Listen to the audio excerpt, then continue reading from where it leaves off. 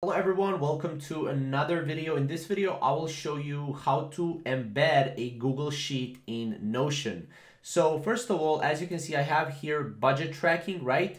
So I can actually go here and share, and then here I need to put editor and anyone with the link. Now this needs to be here because otherwise it won't work in Notion, right? It won't be able to embed in Notion. So we can click copy here.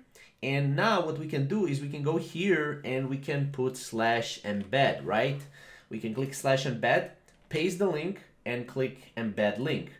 What this will do is this will embed our entire spreadsheet right here, as you can see. And we need to wait just a little bit until this is right here, as you can see, until this is right here. So now what we can do is we can actually, we can resize it. We can put it like here. We can put it like here, right? So there's a lot of things that we can do, right? As you can see, the current window is too small to properly display this sheet. Consider resizing your browser window or adjusting the frozen. Okay, that's okay. So yeah, that's basically how you can put it here and embed it, a Google Sheet in Notion in a very fast and efficient way. You can add as much as Google Sheets as you want. If you want to add another one, we go here, embed, and add another one, right?